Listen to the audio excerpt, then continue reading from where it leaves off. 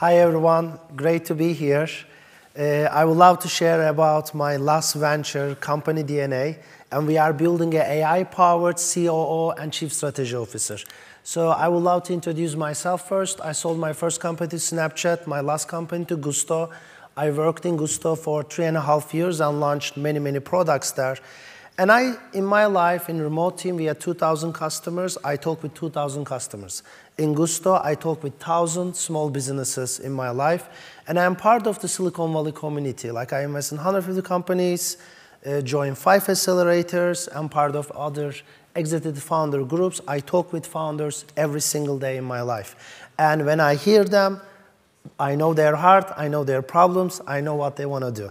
So we build CompanyDNA in a way that it helps founders and other team members to help them on how to run their company. So it can help you to give your strategic decision, help you to prioritize your key initiatives, help you to optimize your resources. Let's say you want to fire 3 people, it will instantly tell you which 3 people you should fire. If you want to increase your revenue 10%, it will find you which kind of customers you should go after or what kind of things you can do. If you have miscommunication problems with your cross-function, it can help you to find that as well. It looks like this. So everyone has a dashboard.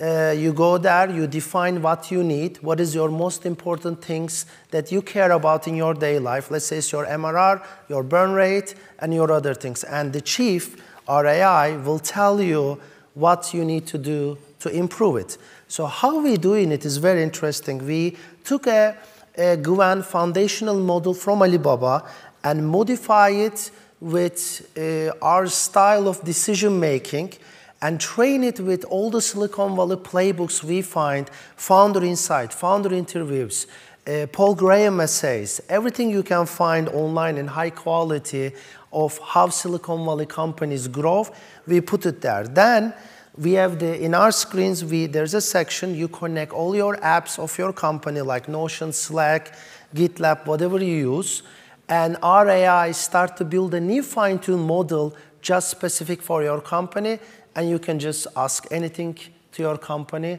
and get help on nearly everything. We give you a phone number.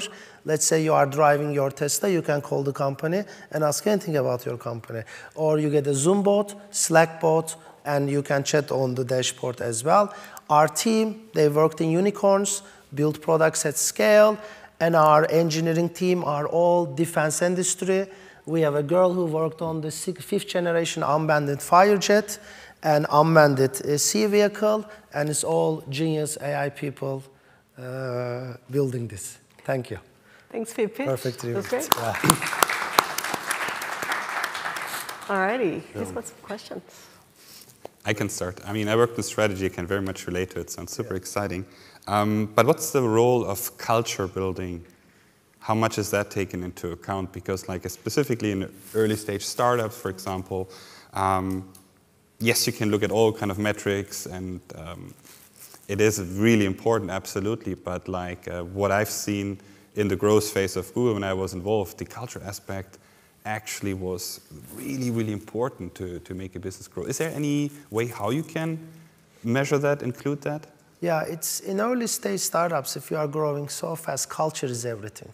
Like you have the talent, but if you make the talent super motivated, that's your secret weapon, right? So we take the Zoom calls, we understand the founder culture, and we try to understand that culture and try to implement that more than the number element. Yeah. So it's all about how to motivate team members to work more, actually. Yeah. Where's your company based? Classical Delaware. Where? Delaware. Okay. Yeah. If I'm a European corporate, why should I give sensitive data into your engine, into your model? What does that do to me? I mean,